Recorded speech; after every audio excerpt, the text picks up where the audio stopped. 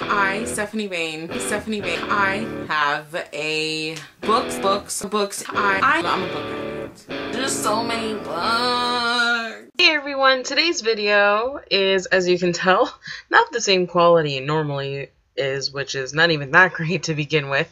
But I am just using my webcam today because I've attempted to film this video so many times, but it's actually really difficult for me to kind of like put into words how I rate my books. I don't know why I'm having such difficulty with this. I'm just gonna kind of go through it. I have 4 points to make.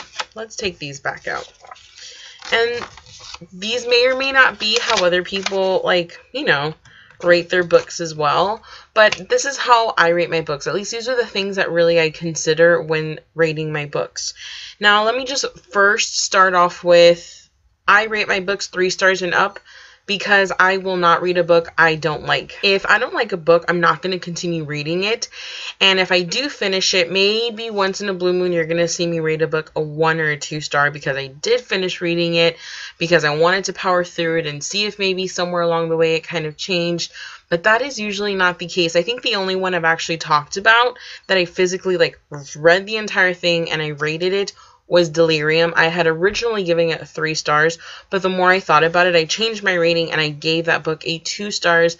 And you're going to kind of see why, because I talked about this when I did my wrap up for that video. It starts off from a 3 star and on, just letting you know that. It's not because I love every book and I want to just talk about great books. It's not that, and I'm not someone who likes everything just because everyone else likes it. I'm very honest in my reviews, but I don't like, if I don't finish the book, how can I rate it? That's a bunch of crap, I think, because I didn't actually finish the book. So let's just talk about the first thing I consider, and it starts where 3 stars is, and that is how I feel. Am I feeling anything in the book? Am I getting emotions from it? The feels, as they say. If I don't feel for the characters, if I don't feel like I'm with them or I am them, and I can't put myself in that like scenario, then it's not a good start, at least, because I mean that's a big thing for writing. When someone's writing a book, I feel like, you know, I read books for an escape, for adventure, for fun, you know, when there's nothing else on TV. I love being captured by it.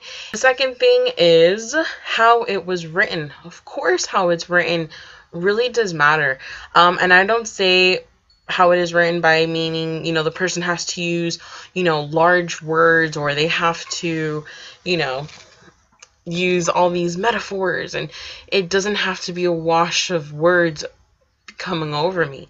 The writing style, not necessarily what the writing is important, but I feel like I'm lenient towards it, and it's, you know, if I felt it and it was written really good for what the type of story they're trying to tell, then yeah, 4 stars. If they don't have the other 2 things, that's a 4 star for me. Because another thing is some books need to be a lot more simpler in details than in others. Harry Potter is elaborate and unique and very detailed down to the freaking raindrop, you know, and I love that about it, but it suits it so well. It really gets you into the world. And then there's other books that I've read that you don't need to be that descriptive because it's kind of leaving you room to imagine for yourself, and I enjoy that in books. The third thing is cliches, predictability. You know, no story is original, and I understand that. That's not a problem for me. There's a set of cliches, and it's so funny because a lot of people were talking about it, how in a lot of books you're going to see where, oh, I let out a breath I didn't know I was holding. That's a cliche because every book has it. That's something that they always say. It's expected. It's so like, why did you put that in there? But if it works well, it doesn't matter to me. And in Delirium, for example, the cliches were a bit much. And the predictability of it. I knew what was going to happen before it happened, before the thing happened. Like, that was kind of frustrating, the fact that it was just so predictable and there was just so many cliches. It felt like, I don't know, I did not connect with that book, and because of that it made it even worse, because I actually really like the idea of the book. I like the storyline, what it's supposed to be, where it's supposed to go, but the writing style and the fact that there was just way too many cliches really bothered me. And it's okay that people use other people's works as influence, for inspiration, or for whatever it is. but you have to make it your own, because a lot of people, like right now I'm reading Endgame. I'm like 100 pages in. I'm loving it so far. And when I was reading reviews for it, everyone was saying, oh, it's compared to Hunger Games. It's like a copy Hunger Games, whatever. Yes, I understand why they say that, because of the 12 family lines, because of the ages that they play Endgame in, and because of that type of thing. But I'm reading it right now, and I don't get the same feel from it. This is very different. The idea of the story, where the story is coming from, is very different. This world isn't controlled and separated like the dystopian setting of Hunger Games. It's not at all. This is very different. You know, the girls are graduating and the meteor comes letting her know, well, guess what? You're the one who's going to play the game. You're the one who's going to save your family, and you're going to get everyone out. Not everyone. So, and I'm still wondering what's going to happen. And it's actually not very predictable. I love the love interest, and I don't know, it's just really good. So, just letting you know, you should go read it so far. I mean, of course, I haven't finished it, so I can't read it. But I'm loving it so far. And the last big thing for me is love.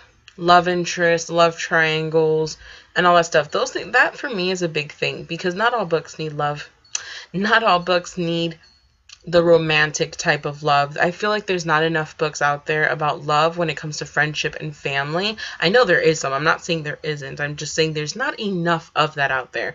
There needs to be more of the other types of love. You know, I don't want to know about the girl who can't decide between the hot boy A or hot boy B and then a hot boy C that she has on the side nobody knows about. I don't need to know about that. And one book, for example, you're going to see my review in a couple days, but I'll give you like a little snippet of it. And one book that I have that I had an issue with the love, like seriously, because I felt like it was unnecessary. It should not have been there, and it would have been a better story had it not had that, but I felt like it was thrown in there because everybody wants to read about love, is Miss Peregrine's Home for Peculiar Children by Ransom Riggs. You're going to see my review about this, so I'm not going to go into too much depth about the whole love, but I felt it was unnecessary, and I think it would have been a much better book if it didn't have that. I really think so. It would have made it that more intriguing as to why Jacob wanted to stay in the loop and go with them and try to save them from the Hologhast and all that. I think it would have been better. Some books just shouldn't have love. So literally, I know this was like kind of a shortish video, but those are the things that make or break a book for me. That's it. I feel like that's as simple as it is, because, you know, I'm never going to start a book that I didn't like, and I won't rate those books, so that's why you'll never see a book usually under 3 stars. You're only going to have rare occurrences of that, but it's just, how does the book make me feel, how it is written, cliches, predictability, how it was written into that's like a whole separate thing. It's like writing has 2 things, and love interest. Those are my 4 rating like things that just really get it down to the nitty-gritty and make or break it. So I hope you guys enjoyed this video. I'm sorry for the quality. Sorry, that just kind of went out for a minute. And I'll see you in my next video. Bye.